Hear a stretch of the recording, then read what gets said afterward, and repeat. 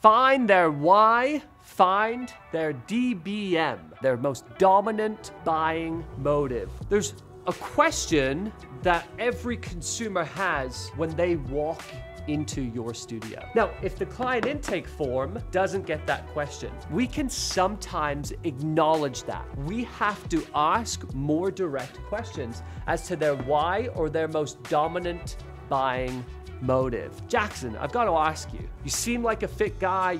You told me you go lift at LA Fitness, Planet Fitness, a big box. Tell me, why'd you walk into this studio today? And often you're gonna get a really honest response back.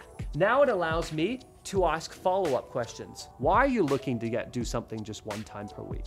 Why are you looking to switch up your schedule? I've listened, I've made a good recommendation, and I've taken him to the price and the membership package that I think is best for him.